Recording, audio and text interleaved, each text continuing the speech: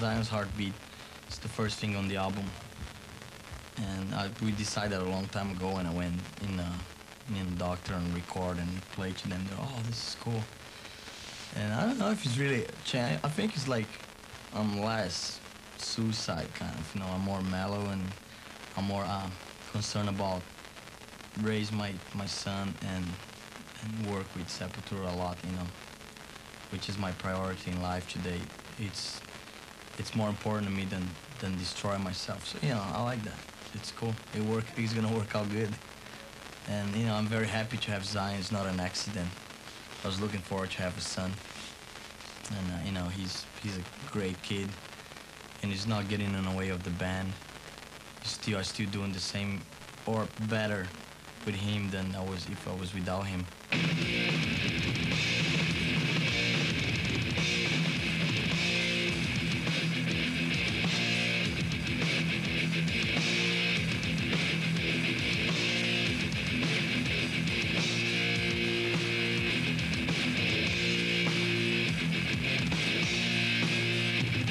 Cool. It was really natural, the whole album process. No pressure. Yeah, even everybody thought we have that pressure to do a good album and stuff, you know, because of our eyes, you know, being so successful. We didn't feel that much pressure. We did what we wanted to. It felt really good now listening back. There's a lot of different changes, and every musician has his limits, knows his limits. My voice is pretty much that's what it is, you know. It's like I'm not trying to be what I can't. So I really focus on my style. At least, you know, the whole band's pretty much sounding original.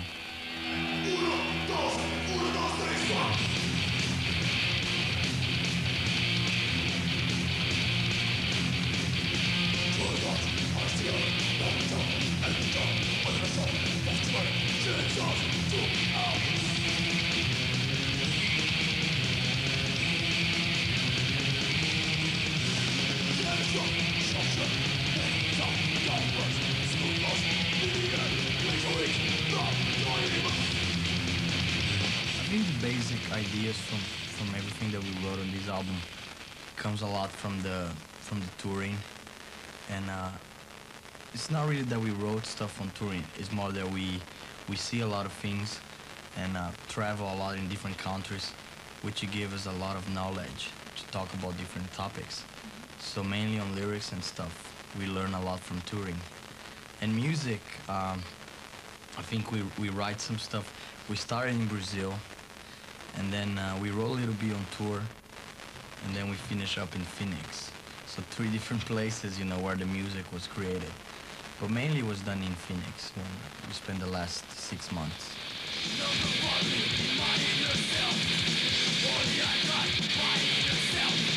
I think the influence of Brazil, for example, Sepultura, is like, we were born with that, you know, and it doesn't matter, I think, if you're born even in another country. There's some stuff that's inside of you, and there's, you know, there's people with the same thought as us in different countries and stuff. And I think we can be living in Jamaica or India and will still be part of us because it's inside of us, the way we think and the way we play. And it comes across really strong on music, stronger than any other. You know, real hard to see any of us getting pissed off and getting pretty violent in normal life, kind of. But you see us getting into that mood live. The whole band will work like that, you know. We get really weird on stage and be like sometimes bizarre that people look like, wow, those guys are getting pretty pissed off, you know, look at that. And it's just only a show thing, you know, effect like the music that we do in the lyrics. Bring that when we're playing live. And the audience feels the same, so they got the exchange of energy too.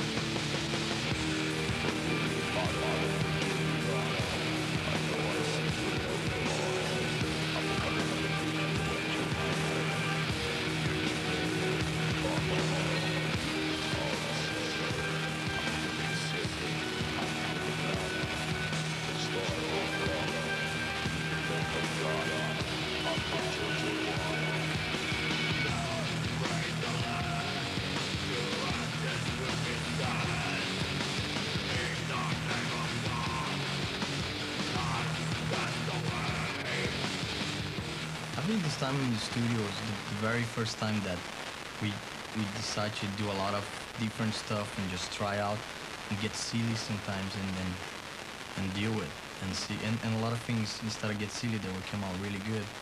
That was the plan with Andy Wallace. The way I approached it, and it seems to have worked out, was to get them to really record live.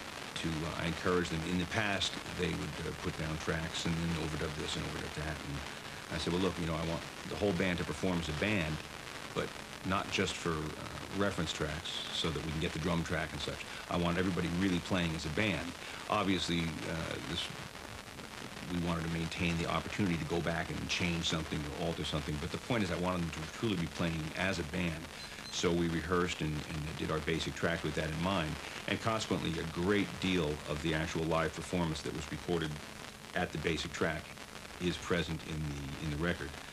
And there were other things such as Max, for instance, he was quite willing and eager to stand up in front of a microphone with a pop screen and sing like that, but it turned out that it worked much better having him sing as he would on stage, where he just takes the mic and addresses it and puts it right up to his mouth. So we used a mic that worked for that, and didn't use headphones. I just had speakers, a monitor speaker as he would on stage, just like a wedge on stage, blasting up at him pretty loud, and created a live environment, or as close to a live environment as we could, as far as the sound and the feeling of it. It's more band than ever.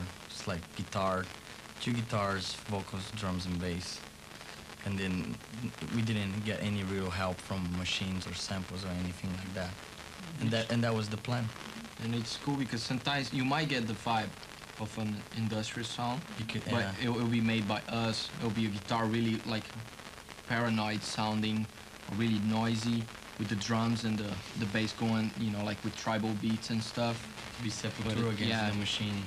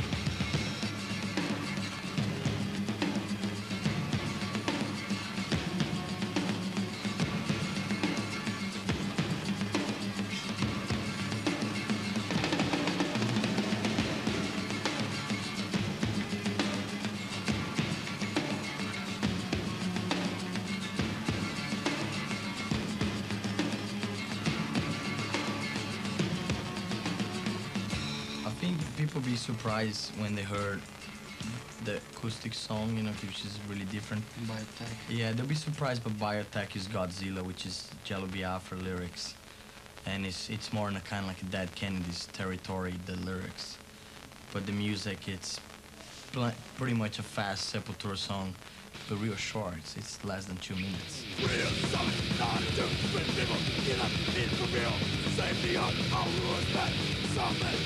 Secret plan.